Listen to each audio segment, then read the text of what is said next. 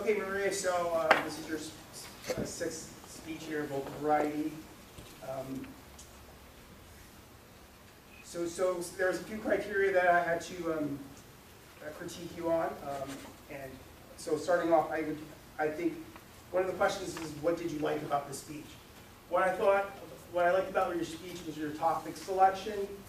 I thought picking reckless driving, a topic that invokes a lot of emotion in us all, is very smart. It gave you the opportunity to display a lot of vocal variety.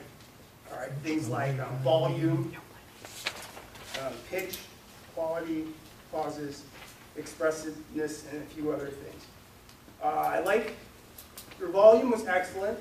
Everyone could hear you. Your voice fluctuated. You were low, and then when it came time for you to express, for example, when you said all of a sudden, bam, you inflexed your voice, and that made us all kind of feel the bam, I guess. Also, you said one of the things I had to critique you on was your pauses. I thought you used your pauses very effectively.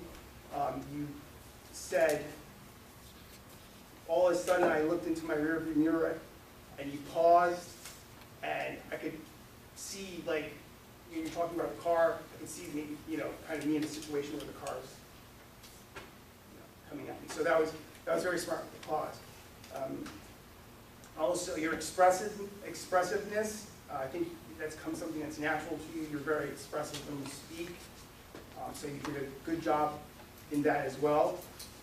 Organization, I thought the ideas flowed, very logical. Also your word usage, very vivid and descriptive. So you did a good job on that as well. And as I suggested before, your body language is naturally expressive.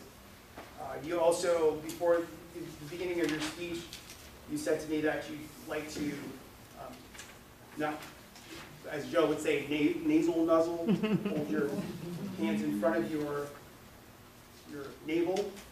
You did a good job with that as well. You had your hands to the side, and when it was time to express or say something, you were able to use your hand gesturing appropriately.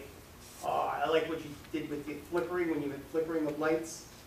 That showed the flickering of lights. Okay. So overall, it was a great speech. It was very engaging, and the only thing I guess I thought you could do differently to make your speech more effective is the ending. Maybe you could have perhaps used ending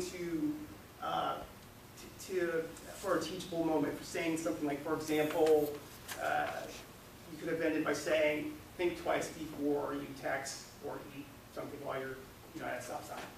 So that's all I have for you. Great job overall.